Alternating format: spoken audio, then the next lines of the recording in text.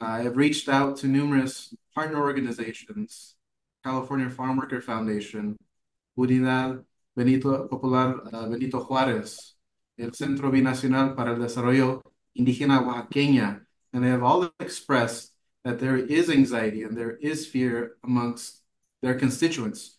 Most of them, 99% of them, are farm workers, and they feel directly impacted.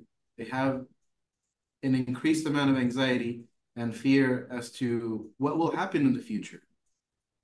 Their majority of their concerns currently surround, as Manuel mentioned, the issue of public charge.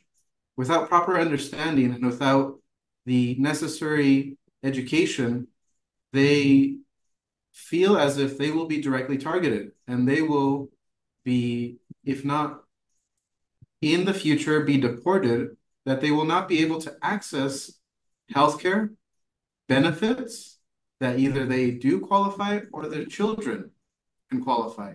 And in many cases, these children are US citizens and they do deserve these rights, these benefits.